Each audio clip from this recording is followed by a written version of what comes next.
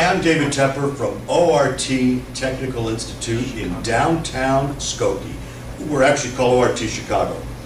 We are discussing today subnetting. In our class, we're going to tell you about a new way to subnet. Everyone is scared to death of subnetting. They think it's so difficult, but we're going to show you a real easy way to do it. Typically, we are going to take a base network and we're going to divide it into new networks. That's what subnetting means, taking a network and dividing it. Everything is based on the subnet mask, and typically, when we see a /24, our subnet mask is 255.255.255.0. And that represents 3 groups of 8 octets. 3 times 8 is 24, so we say /24. We are going to borrow bits from this group here to create new networks. What we do is we start with this chart. And this chart is basically how to convert a decimal number into binary. We start with the number 1, we double it to 2, 4, double it again to 8, 16, 32, 64, and finally 128. This equals 2 to the nth power. And that's how most people know how to subnet. We're going to do it much simpler. All we're going to do is we're going to use this chart. And we're going to do it in a couple of different ways. First, we're going to divide this base network into new networks based on number of hosts. So if someone came to me and said, Dave, divide this such that we can make networks to be able to have 37 hosts. I'm going to look at this chart. I'm going to look at 37 as the number that we want. 32 is smaller, so I got to go to the next bigger one. I'm going to put a 1 under the 64. Since I'm starting from the left, because we're in America, we are reading English, we read from the left to the right, I'm going to put a 1 under the 128. That's going to make our new subnet mask A/26. Let me write that for you. /26. We have borrowed 2 bits from the host portion, so we're going to have 255.255.255.128 plus 64 is 192. That equals a /26. This is the new subnet mask we're going to use for all of our networks. Since I know that I am using 64, I put the 1 underneath that, and that was done on purpose. That number, 64, every new network is going to start with 64. That's going to be what we call the increment.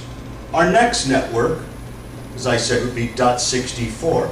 So it would be 192.168.100.64.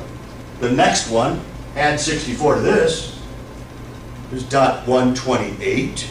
And the last one, .192. I could go all the way up to 255 if I wanted to. Of course, these numbers are all going to carry down. 192.168.100.255. Why 255 instead of 256? Well, if you notice our first network, it started at 0. That actually counts as a digit. So if you take 0 all the way to 255, you are actually using 256 digits. That's how, 255 doesn't equal 256. However, we're using 256 digits. So if I have the beginning of all my networks, that's what's called our network address. And every network needs one. Every network also needs a broadcast address. If I have the beginning, I'll know the end. Because this is the beginning of this network. The end must be less than the next network, right? So I'm going to take the 64, which we got from up here, and say this one ends right before that. So it ends at 63. The next one ends at 127. The next one at 191. The next one at 254. Now I know my network addresses. I know my broadcast addresses. I need a gateway. For every network, we need a gateway to assign to the hosts. Very simple. I'm going to use the next digit.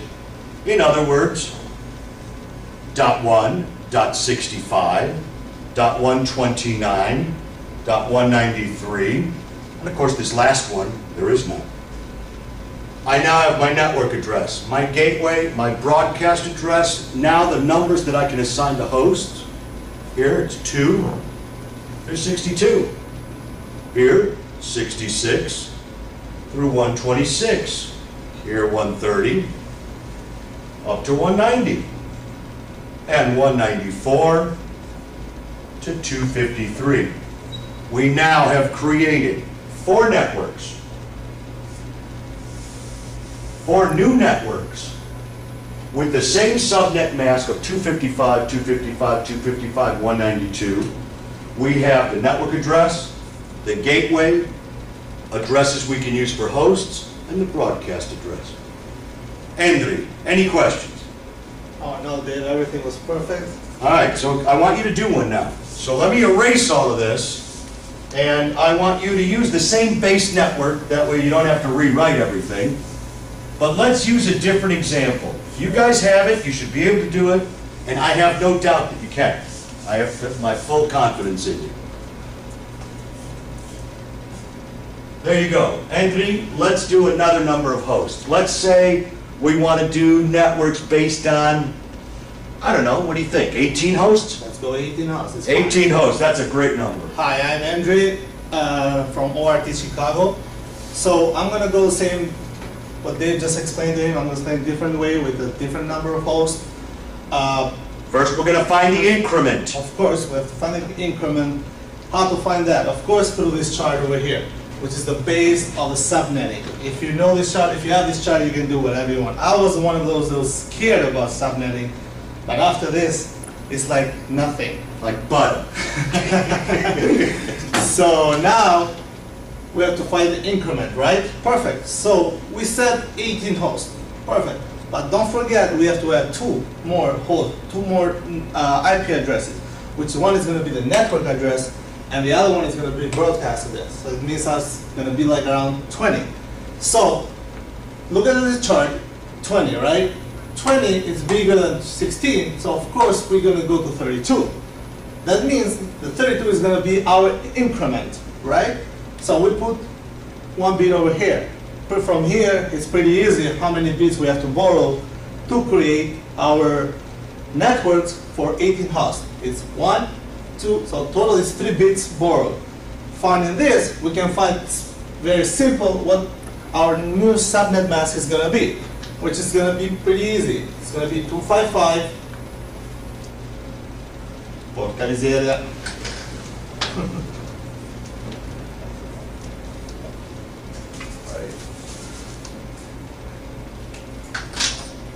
So it's going to be 255, 255, 255.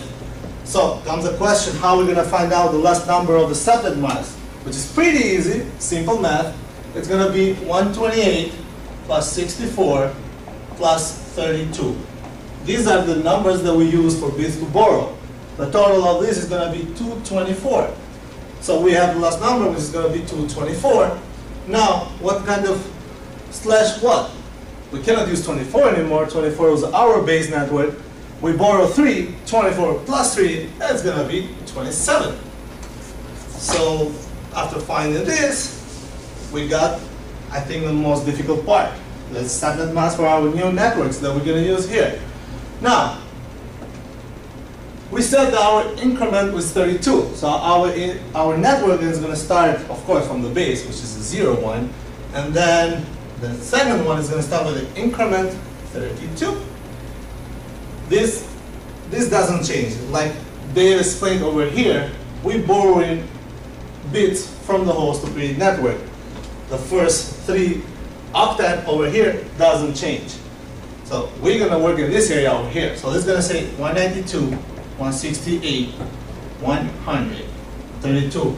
The other network is going to be 32 plus 32, which is going to be 64. They stay the same. Now we need another one just to, I'm showing you how much go on we can go till 255. That's our number of digits that we use. from 0 to 55, which is 256. 256, excuse that. Not the same. So we have the basic, right? Perfect. Now, from this, pretty much I have the network addresses which I needed before. Now I can find the broadcast address. Broadcast address is pretty easy. It's going to start with 0, but it's going to end with the lowest number from 32. So we cannot use 32 because the network address is going to be 31. From this network, it starts with 32, and here it's going to be 63. It's 64 minus 1. From here, it's going to be 64 starts network address. It's going to end up with 95, 96 minus 1. So if I had something here, it's going to be 128. So just an idea to have which is going to be our broadcast address over here. That means it's going to be 127. I got my networks. Now I need to find the host. No, first we have to find the gateway. We always have to have a gateway so we can connect to our network.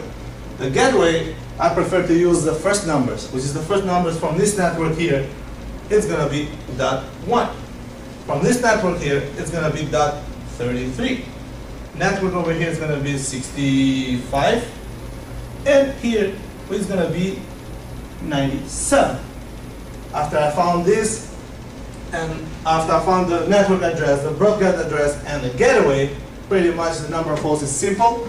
It's going to start from 2, because I cannot use 1, which is the gateway, and it's going to be to 30. Because I cannot use 31st. Broadcast address and network address doesn't change. It's going to be exactly the same. And the second network is going to be 34 to 62. The third network is going to be 66 to 94. And here we're going to have a 97 to 98. Sorry. 98 to 126. Pretty much we have our host. This is our network. Now my teammate Ariana is going to show you how to get this network implemented in a topology of small network that we have. Okay, thank you so much, Dave and Envy, for showing us that it's not scary to subnet networks. Okay, my name is Ariana and I'm from Chicago, ORT, and I'm going to show you how to apply the network addresses to a simple network. Okay, now that we have this network address here, I'm going to implement it to a simple network over there. Okay, let's take a look at our network. We have a PC, which is a host in here, a switch, a router, a network link, another router, another switch, and another host. Okay, let's see how many networks we have. We have one network right here. We have another network here. And we have one network here. So basically we have 1, 2, and 3 networks in the simple network topology. Now let's see how many network addresses we can use. Since we have 3 networks there, let us use this first, second, and third network addresses that Henry showed us. Okay, let me rewrite the networks down here. So the first network is going to be 192.168.100.0/27. For our second network, we have 192.168.100.32/27. For our last network, we have 192.168.100.64/27. And for our new subnet mask, we have 255.255.255.224. Now that we have our 3 network addresses here, we can now use it to these 3 networks we have. Okay, this is our first network, so we can use this first network address here, which is 100.0/27. So basically, this first network is the 100.0/27 network. Now that we know our default gateway is the next number to the network address, which is .1, we can use it for this interface, which is the default gateway of this first network. For this host, we can use .5 as our address. For our second network right here, we can use the second address that we have, which is 100.32/27 network. And we have 1 and 2 hosts here. We can use .34 and .35 for these hosts. And for our last network right here, this one, we can use the last address here, which is 100.64/27. Okay, our default gateway is the number next to the network address, which is .67. So we're gonna put it on this interface. .65, I mean, I'm so sorry. Okay, .65. Okay, sorry for the confusion. And now for the host, we can use .75. Okay, here we go. We have our simple network and we apply theory into practice. See, it's as simple as it seems. Okay, now I'm gonna give this marker to Johnny and he's gonna show us another technique to subnet. Okay, Johnny? Thank you very much, Ariana. Hello, my name is Johnny, reporting live from ORT Institute, Chicago. All right, so what we've learned so far is how to subnet and find networks that can support the number of hosts. But what if somebody was to say, I want you to take this base network here and make me 3 networks out of it? Could it work the same? Could this be a new groundbreaking discovery? I don't know. Let's see. So, 3 networks, right? So we're going to go here, and we're going to know that it's going to be in between 2, greater than 2. So we're going to have to go to 4.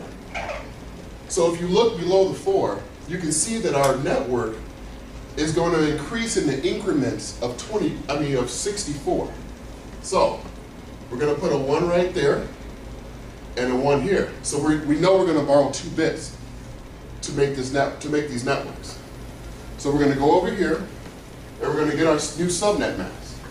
So we're going to have 255, 255, 255. And now you know that this is going to be a /26 networks because you're borrowing 2 bits. You see here, 24 on the base. This is how many hosts you usually have. If you're borrowing 2, you're going to add 2 to it. So let's see here. So it's going to be, you're going to add, to get the subnet match, you're going to add these 2 up, the 128 and the 64, which will be 192. So you have 192 here, /26. Let me ask a question, Johnny. Does that mean I can use that new subnet mask for every network? Yes, for every network that you're going to create here. So I created a subnet mask. Now we know the increment, and we can apply that subnet mask to every single network? Yes. Show me. I'm Let's see how it's confused. done. I'm going to show you how it's done. Show me. Let's see. All right. So now that you have your new subnet mask, you know how many bits you borrow because you got your new subnet mask. Let's make our new networks here. Now remember, you need a network address and you need a broadcast address. So when we come here, we're going to know that we're going to start with 192, 168, 100. Now, remember it increases in the increments of 64. So you're going to have a 64 here. Starting to look familiar, right? Sure does. Let me show you the rest. All right. The next one 128. Now, this is 3 networks here. You have 3 networks already. I'm just going to go ahead and put the next increment down here just so you have it for reference. Well, that'll help us get the broadcast address, won't it? So that's a smart thing to do, is to write that 4th number out, isn't Help it? us get the broadcast address. Man, you're right. always thinking, Coach. All right. So, you have your network address here. Got it. You need your broadcast address. Got it. How do I find it? You're going to find your broadcast address because your broadcast address is going to end before the next network. So if you have Got it. So here- wait a minute. The broadcast address of the first network is going to end before the second network starts. So if the second network starts at 64, where does the first one end? The first one ends at 63. That makes sense to me. All right. I So can't use the same numbers, can I now? No, you cannot. I'll show you why. So you got your 0 right here, right? Yep. Got This it. counts as a digit. All right, so you're going to go over here, and you're going to see that you have 64 here. So you're going to do 0, and as your broadcast address for this first network here, this first network, you're going to do 63. Aha. That's the broadcast address. What do you have here? So it'd be 128 minus 1, which would be 64 to through what? 127. Oh, I'm getting it. 192 here, minus 1 would be 128 through 191. So then you would, now you have your, Let me ask you a question. I don't mean to derail you, but doesn't that equate, I'm going to step in front here. Doesn't that also mean, because I'm going from 0 to 63, I'm using 64 digits? Sure does. yes it does. So that means that every network is using 64 digits, and we're going back to this table. Yeah. That's why this table is so cool to use, Yeah. because it's a lot easier. I'm going to have to figure out Yeah, I don't want to do the exponents. all that crazy nonsense. That stuff Why you gotta is use silly. that? Oh, Well, you please. could just use this guy right here. This seems easier to me. All right. So just like we were given examples earlier, we want to find our gateways. And we're going to just use one more than your network address, just to keep it simple. I'm a simple man. I'm a I simple like man, simple. too. I'm Okay simple. then. All right, so we're going to do dot 1 right here. One more than that, dot 65. One more than this, it's dot 129. We have 3 networks right there, but for this one down here, I'll just, you know. Why just for not? reference. You're there. Why not? All right. So now you have your network addresses, your gateway, and your broadcast address. Now we need to find how many hosts you can support on Right. this network. Or the IP's address that we can assign to the host. Yes, assign to the host. Gotcha. Gotcha. All That's right. important. So you can't. Or else why do we subnet? You're right there, coach. All right, so you have your network here, your gateway, and your broadcast address. We all know you cannot use those. So we're going to have our host, or the addresses we're able to assign to host will be, in this network it will be 2 to 62. In this network it will be 66 to 126. Oh, sorry. Pork it in easy area. And in this one, it will be 130 to 190. And we can do this one too down here. Even though we only need 3 networks, we can do 194 to, yeah. 253. Perfect. All right. All right. Excellent. Come on up, Ariana. Thank you. That taught me a lot. That taught me a lot. Come on up, Ariana. And hey, I want to introduce Sam, because Sam Gabay is the technical coordinator at ORT Chicago. And Ariana, where can they find ORT Chicago? Is there a website? Yes, I can actually visit us at